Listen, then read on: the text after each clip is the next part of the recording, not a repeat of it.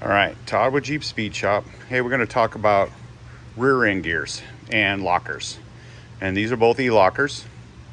This is a Dana 60 out of an Ultimate Dana 60 differential. So Dana 60 E-locker, 538 gears.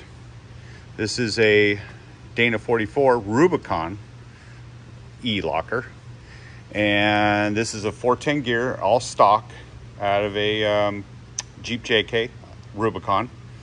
And we're going to talk about gears and lockers a little bit. We're just going to touch on a couple things. So this one has what I call a 2-pinion or a 2-gear spider gear locker, all right, which I think is weak because now you only have 2 gears rotating along the side gears instead of 4, so it doesn't make it so strong for when it's, you know, in non-locker mode, because what's in locker mode, it's a spool. When it's not, when you're driving on the road, those spider gears are distributing the load from one side to the other. I don't feel that they're that strong when it's just a 2-pinion.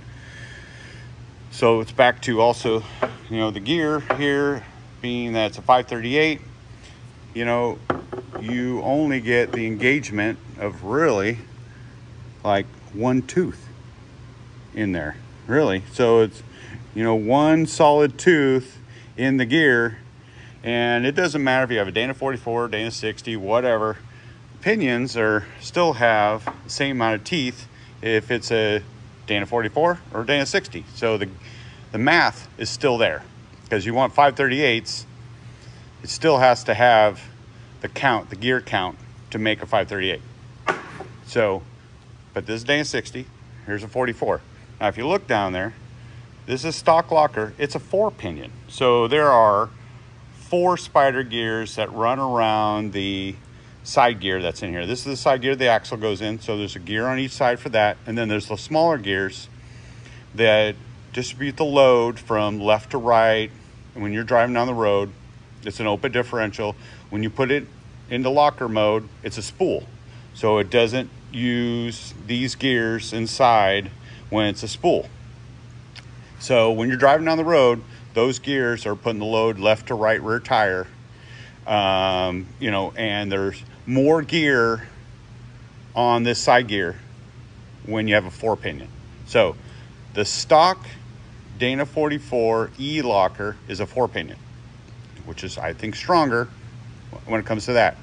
I have no idea why they went to the 2-pinion on a Dana 60. Weird. So I don't feel it's that strong. This one's no good. The side gears are chewed up. They're done. So, and you can kind of, oh yeah, look at that. You can kind of see right there.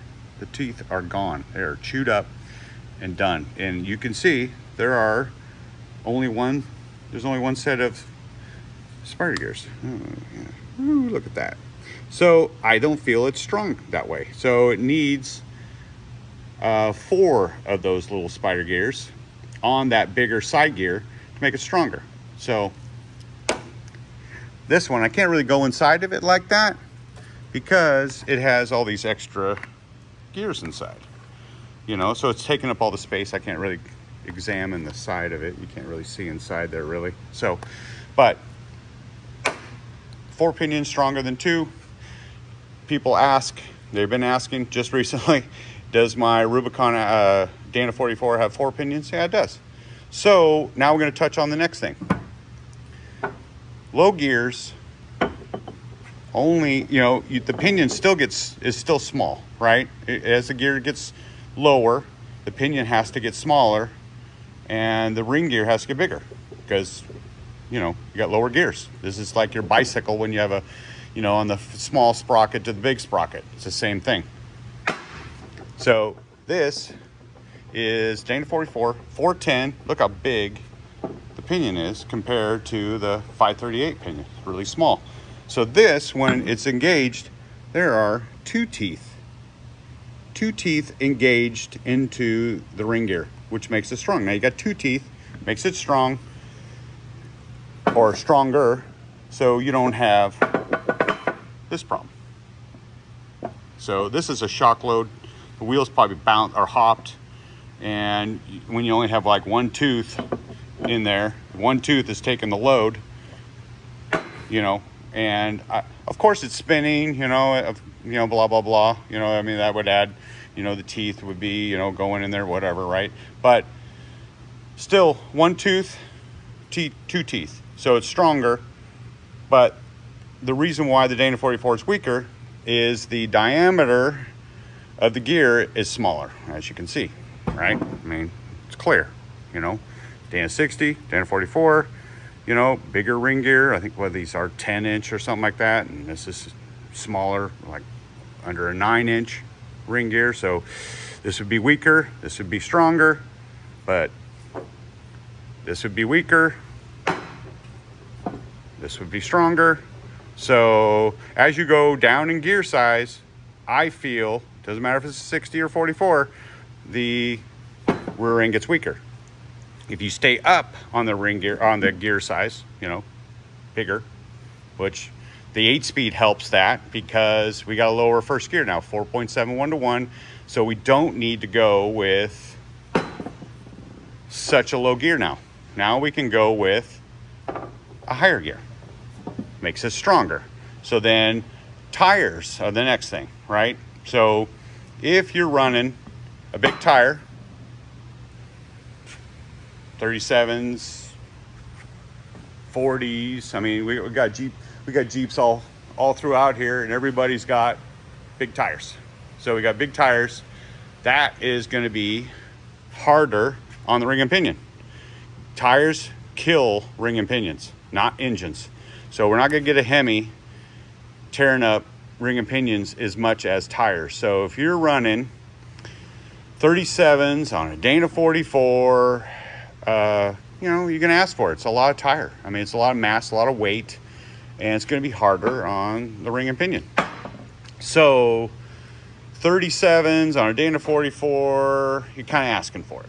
I think 35 is probably the biggest tire you should really run on a Dana 44. I mean, people say, oh, I get away with it. Of course, some people do. They get away with it. Depends on the driving style, right? But if, you know, you hop, if you hop the tire like you're going up a rock and it's pop, pop, hopping, hey, you're going to shock load. You're going to probably tear up a pinion, and that just happens, right? So I feel engines don't tear up ring and pinions because this Jeep had a 3.6. So I don't feel like engines tear up diffs, tires do. So you go with a 37-inch tall tire on a Dana 44, you're asking for it. It's going to happen. Something might happen. You know what I mean? But you might get away with it, and it happens. You know, you drive, your driving style will predict that. If you're the guy that, you know, hey, watch it, we got to watch this guy with a camera, then you're probably going to be the guy that's going to have this problem. But if you're going to drive it mellow and you're going to, you know, save it, you'll probably be fine.